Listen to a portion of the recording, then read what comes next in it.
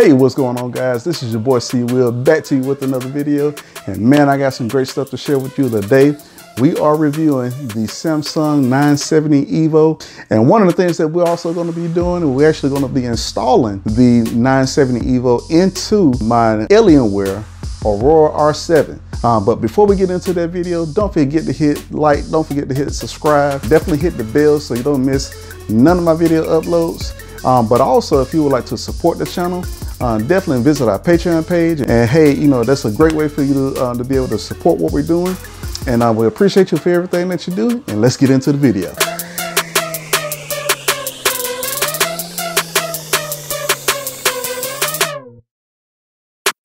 All right, guys. So what we're gonna do here, I believe this is the first video of someone. If you can see what we got here, we got the 970 Evo NVMe M.2 500 gigabyte SSD drive, and we're going to install this into the Dell Alienware Aurora R7. All right, so we're going to go ahead and take these screws off. So we got one screw up at the top, and actually that's on the screw we got. I think if we go ahead and hit the latch up here, hit the latch up here, and it should open up. There we go. So that slides, and now this opens up. We're gonna take this off. So one of the things that we've done already, we actually disable the Intel Optane SSD drive. We disabled it in the Intel Rapid Storage software. And now what we're going to do is we actually are going to go ahead and take that out of it. There's only one M.2 slot that's on the motherboard. And so what we're going to do is we're going to remove the Intel Optane Memory SSD drive. We're going to remove that and we're going to replace it with the 970. And so as you can see down here, there are two bays for 2.5-inch drives and that you can use for SSD drives. And I am actually going to get some of those later. I've seen some great deals, and I'm going to use those as part of my video editing workflow, scratch disk, and also for video gaming. But you know, we're going to get the actual 970 installed first, and then we'll swing back around and use up these two spots as well. But so it's a couple of things we have to do here. Here's the hard drive that we are going to remove the actual power cables and the SATA cable from. So because what we're going to do is once we install the Samsung 970 drive, we're going to make sure that we're going to do a fresh install of Windows. And we're going to make sure it boots up and everything is working first, and then we'll go ahead and plug this back in and we'll repartition the hard drive. The M.2 drive is actually right here, so it's behind the graphics card. So what we're going to do is I'm going to go ahead and turn this on this side, and let's get ready to take that out. All right, guys, so what we're going to have to do here, this is my GTX 1070 graphics card, and right down here is the M.2 spot that we have to install our new SSD drive in, and we have to remove the Intel Optane memory. So we're gonna have to take off the bracket here, and then what we're gonna do is actually unplug the power cable to the graphics card, lift this out of here, then we can have access to the slot. So just be careful, make sure that you have your screws and everything that you need, and let's go ahead.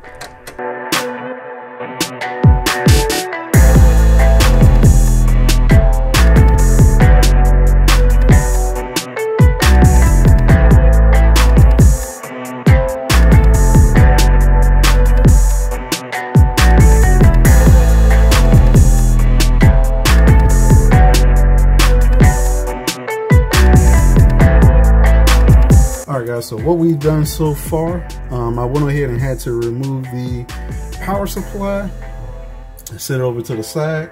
I had to go ahead and pull out this bracket, and as you can see here, this system is water cooled. This CPU sits up under here.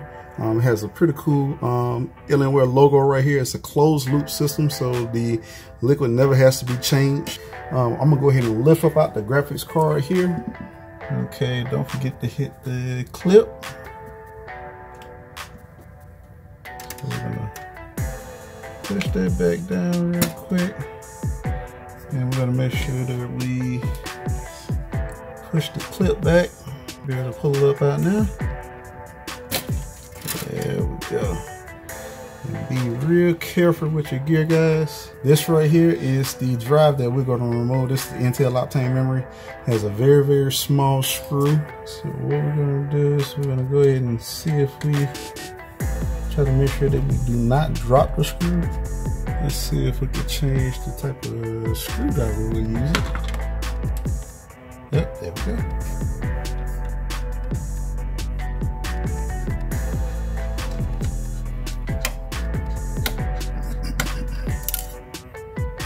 And I dropped the screw, guys, which I said exactly not to do.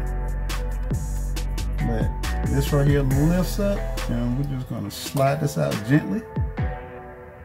And as you can see here, it's like a stick of gum almost.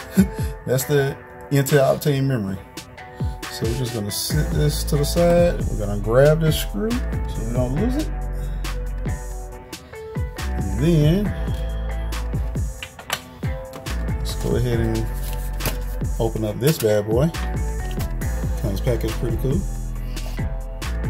And another stick of gum. So all we gotta do is we're just gonna slide this in the same way that we took it out.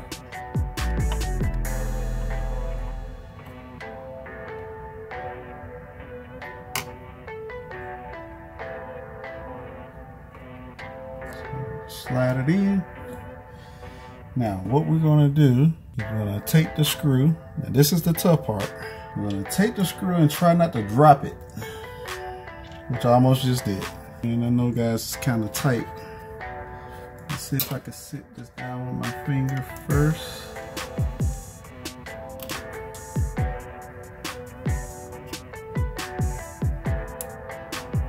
Okay, so I think that worked. And let's just screw that in.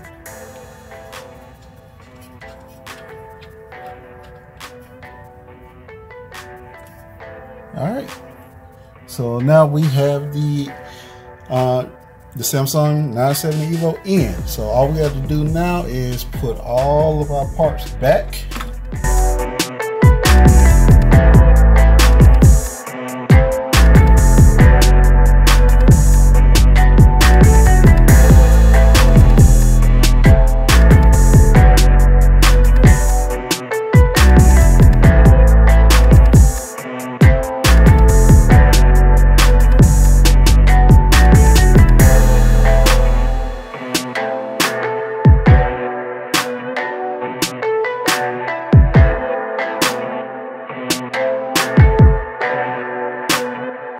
Actually going to leave, now here's the key, we're going to leave the 1 terabyte hard drive. We're going to leave this unplugged for right now.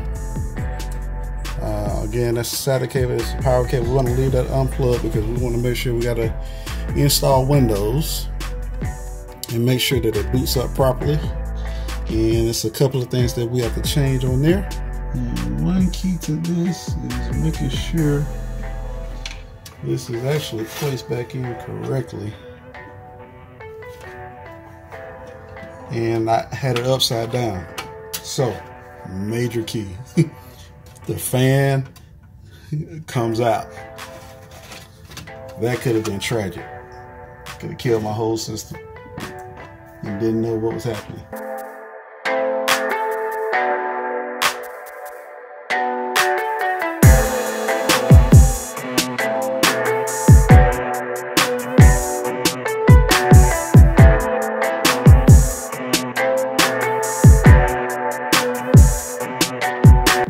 Access this anymore, not until we get ready to upgrade our RAM, and possibly in the future, maybe, because see, I have an i7 8700, not the K, but the K does give more performance, is unlocked. one that's definitely a little bit faster. So if I happen to run across one in the future, I will upgrade. So one of the things you need to make sure that you have is USB, and we're going to boot from the USB because on Dell's website, I went ahead and created a recovery USB. So we're going to do a clean install of Windows onto the new SSD. And I'll get back with you. And here's the moment of truth. We're going to go ahead and hit the power button. And I'm going to go ahead and hit F12 so we could be able to get into the BIOS. I'm going to clicking on F12. We got the L up. There we go. All right. So it's a couple of things we need to change here. The device configuration.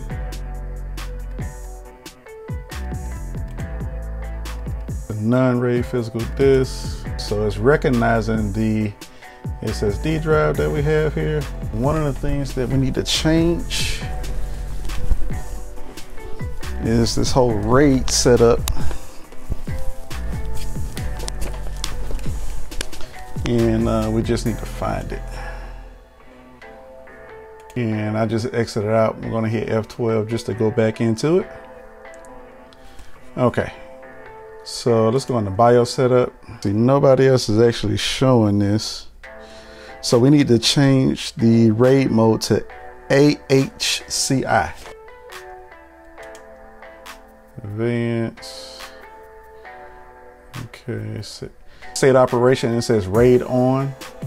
We need to change this to AHCI. We're taking this off of the RAID mode because the Intel Optane Memory, it was kind of set up that way. So we are changing this to AHCI. It says, warning, state operation is being changed. Attention, changing this setting may prevent your operating system from booting or require a reinstall. Are you sure that you would like to continue? Absolutely. And we're going to take our USB drive that we have here. And what we're going to do is we're going to go ahead and plug that in. And it's, are you sure you would like to continue? We're going to click yes. And we're going to go to the boot. So boot option number 1, we're going to go ahead and click on Windows Boot Manager. Okay, so I think that's all we need to change here. Let's go ahead and hit save and exit.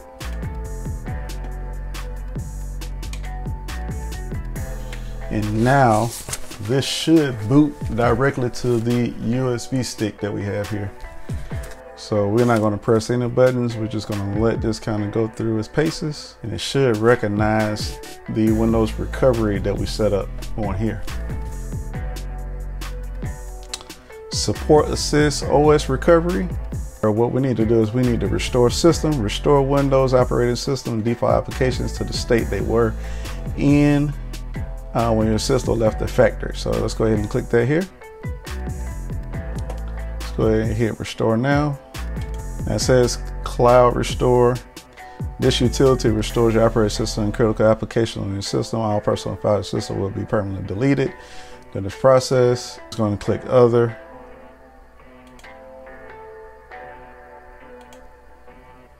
Next. Okay, so now it only sees, because we unplugged the other drive, it only sees the our SSD drive, our Samsung SSD 970 Evo. Let's go ahead and click next. And so right now it says that we are currently downloading all necessary content for a cloud restore, and we're not making any changes to the computer until all the items are successfully downloaded.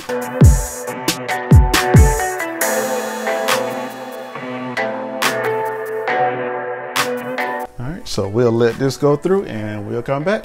All right, guys, so verifying the file right now. We're still in the support assist OS recovery tools doing the cloud restore using the USB recovery disk. And we're going to see what's going to come up after this. So you have a step-by-step guide to doing the same on your Aurora R7 or any pretty much Dell line that allows you to be able to do this and that supports doing the upgrades to your system.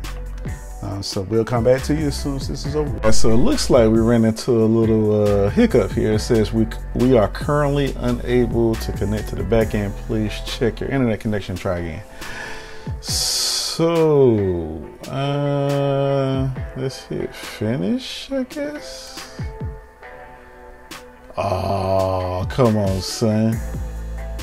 Okay, so we got to click back on system restore. Not for sure exactly what happened. We're gonna go ahead and hit restore now again. Cloud restore this utility restore. Okay, so it looks like we might have to download this information again. I don't know what happened. Okay, it sees the hard drive, recommended. Let's click next. Okay, so great thing about it, we don't have to re-download everything again. It says verifying the file. I think this is where we left off the last time. We had to ditch the original OS recovery key, and luckily I have another USB drive. And what we had to do here is actually I had to use my laptop and create just a regular USB Windows installation disk from the Windows website. So that's what we have loaded up here. So we're just going to go ahead and install Windows from scratch. So once Windows is installed on the new SSD drive, what we'll do is go back and download all the drivers and the software needed from Dell's website. And since we are installing Windows on the Samsung 970 Evo, this should install fairly quick. I would definitely just have another USB key that just has a Windows ISO on it, just so you could do a fresh install of Windows, download the needed drivers after the fact, and then keep it moving. Okay, so it looks like I said it was getting devices ready. If this is done with the Windows installation, this is the quickest Windows installation I have ever experienced. So we're just gonna see what's gonna happen here. Oh my goodness. I think this is just install Windows. And this may have been worth the actual 2 hours and some change. Oh man. All right guys, so what we're currently doing right now, we are actually installing all of the drivers from Dell's website. And of course, you have to put your service tag information in and all that good stuff. And I could definitely tell that my system is very snappy. It's fast. We actually are going to be doing a benchmark. You know, once I get everything up, what I'm going to do is I'm actually going to reattach my 1 terabyte hard drive, regular hard drive. I'm going to format it. I backed up all my information into my external hard drive. I'm going to do a couple of restarts just to make sure everything is good. Literally like less than 5 minutes of Windows installed on here with that drive. I've never seen anything like that before, and it's freaking amazing. All right guys, so what we have here, we just got done installing all of the drivers. So what we need to do is reconnect the power cable and the SATA cable back to our 1 terabyte hard drive.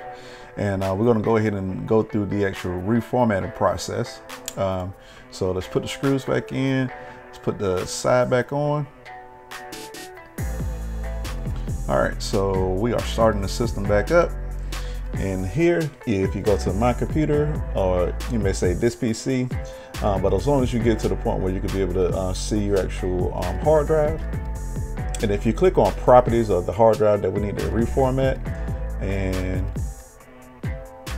once you go to format, you're going to see some information here.